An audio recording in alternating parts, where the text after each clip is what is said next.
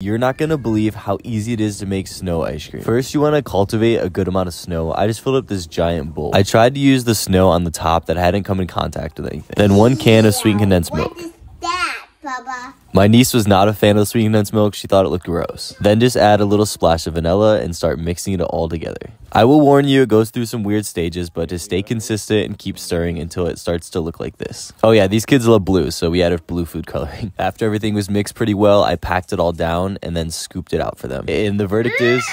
Bussin'. I was pretty surprised, so maybe